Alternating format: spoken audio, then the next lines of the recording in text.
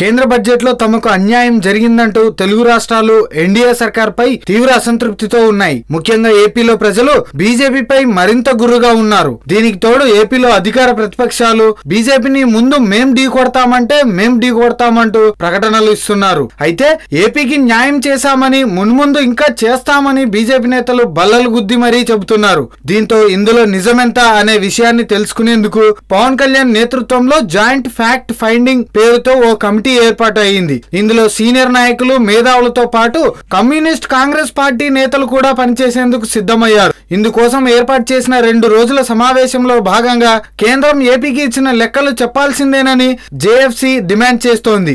ఈ క్రమంలో BJP press meet పెట్టి మరీ వారి వాదనను వినిపించింది. కేంద్రం ఏపీకి ఎలాంటి అన్యాయం చేయలేదని, హోదాతో రాజకీయాలు చేస్తున్నారని, ప్యాకేజీతో ఏపీని ఆదుకుంటామని అంటున్నారు బీజేపీ నేతలు. గతంలో అధికారంలో ఉన్న తెలుగుదేశం పార్టీ, కాంగ్రెస్ పార్టీలు ఉమ్మడి ఆంధ్రప్రదేశ్ లో అభివృద్ధిని హైదరాబాద్ కే పరిమితం చేసి తప్పు చేశారని బీజేపీ విమర్శించింది. అప్పుడే అభివృద్ధిని వికేంద్రీకరణ చేసుంటే ఇప్పుడు ఏపీకి ఈ పరిస్థితి వచ్చేది కాదని బీజేపీ అభిప్రాయపడింది. బీజేపీ చెప్పిన వాటిలో ఇది మాత్రమే నిజం అని చెప్పాలి. ఇప్పుడు కూడా ఏపీలో టీడీపీ అభివృద్ధిని అమరావతి ప్రాంతానికే పరిమితం చేస్తుంది. ఇప్పుడు కూడా అదే పొరపాటును పునరావృతం చేస్తే రానున్న రోజుల్లో మరో సమస్య ఉద్భవించడం మాత్రం ఖాయం. అందుకే ఇప్పుడైనా మారండి ప్లీజ్ అంటూ సామాన్యులు ప్రభుత్వాన్ని కోరుతున్నారు. ఇక కేంద్రం హోదా విషయంలో మాత్రం ఏపీని మోసం చేసిందనే చెప్పాలి. ఇవ్వడానికి వీలు కానప్పుడు ఎన్నికల ముందు ఖచ్చితంగా హోదా ఇచ్చి తీరుతామని ప్రజలను నమ్మించడం ఎందుకు?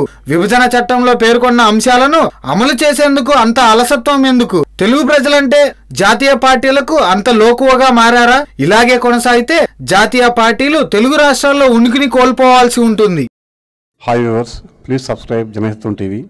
ప్రాఫిట్ కోసం కాకుండా ఫ్యాషనేట్స్ చేస్తున్న ఈ టీం అంటే నాకు చాలా ఇష్టం. అందుకే తప్పకుండా సబ్స్క్రైబ్ చేయండి. Thank you very much.